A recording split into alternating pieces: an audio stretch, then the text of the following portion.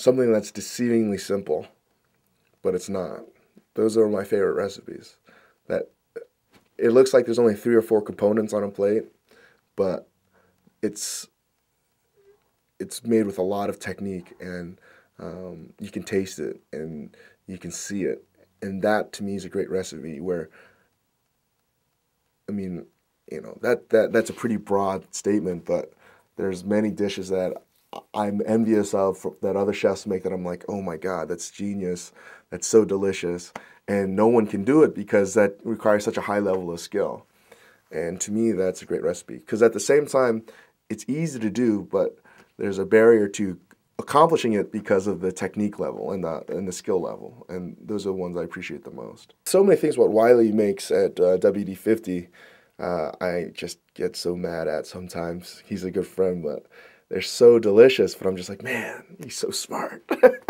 And it boggles my mind because at the end of the day, it looks complicated, but it's not. You know, it's understanding food and food theory and building upon flavor profiles.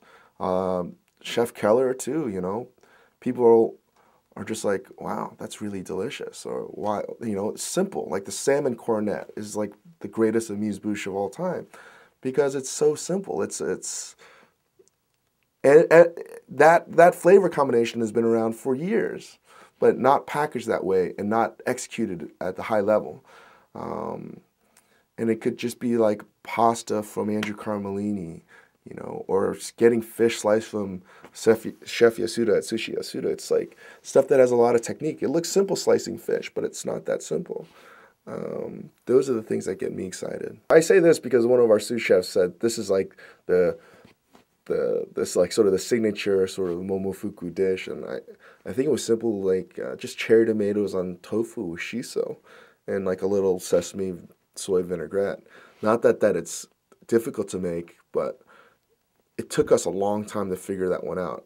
It's basically our take on a salad caprese, and you know, we had all these market tomatoes, and we're just like, what are we gonna do? We're just literally looking at them on the table, like just like, okay, we're sort of an Asian restaurant. How the hell are we gonna serve these?